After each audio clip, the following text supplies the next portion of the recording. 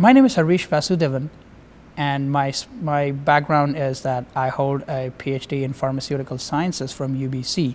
Presently, I work with Tait Laboratories, which is a two-person startup company that is focused on developing nutraceutical products reinterpreted in modern science.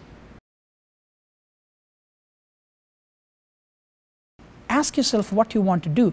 It's good to talk to people, get to know the information, but if you ask me, for example, how did I choose it? I knew for a fact that academics was not my cup of tea, particularly with the publish or perish paradigm, particularly with me working on the bench for 14 hours, which most postdocs do with a smile on their face. I don't necessarily support that. So I realized that was not my thing.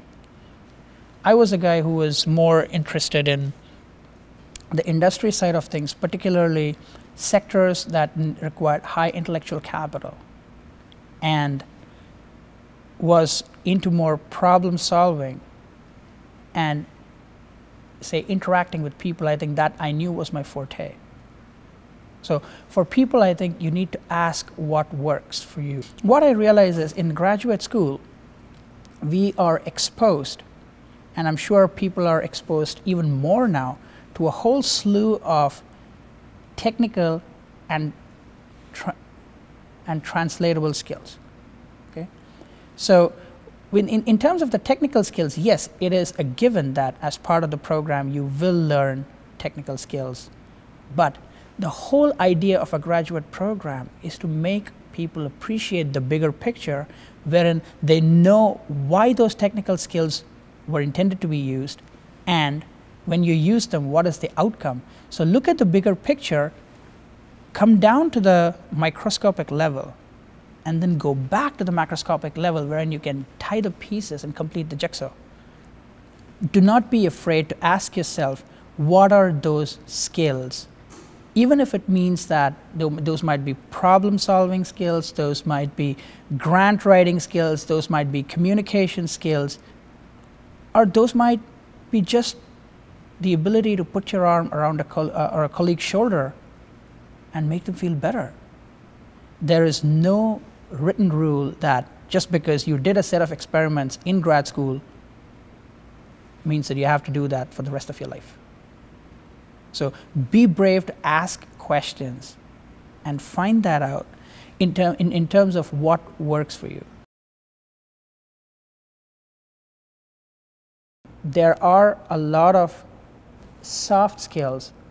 I know people don't like using that term, but people like to work with people whom they like, whom they are comfortable with. And a graduate degree per se doesn't give you that. What it gives you is a certain credibility of successfully being through a process wherein you can look at a problem, break it down, analyze it, and put back the solutions and potentially implement it.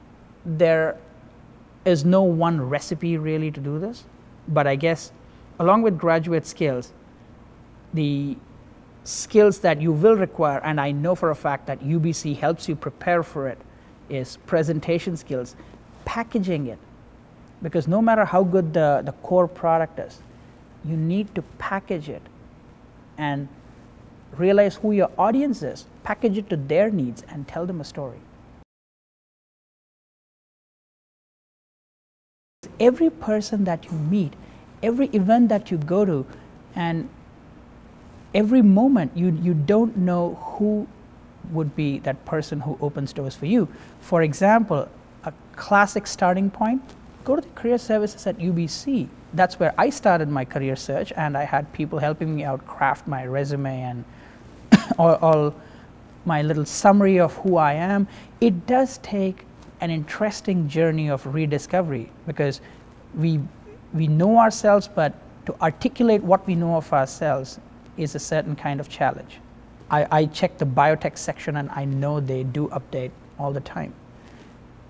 And the other option is put yourself out there, go to events like the one the SBN holds, the Life Sciences BC does, the events that UBC Career Services puts together, or some of the MyTax related events.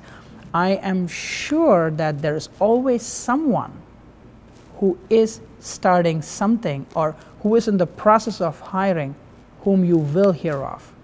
The whole word organic takes on a totally different meaning the moment you talk to that, the moment you start putting yourself out there and actually investing in yourself.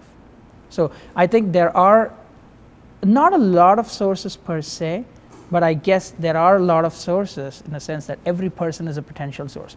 Doesn't mean that you have to hound them by the scruff of their neck until they cough up the answers, but if not today, as long as they remember you in a positive way, they will come and tell you tomorrow. I've done it to a few people, lots of people have done it to me. So I think the paying it forward concept is still there, and it is a good resource.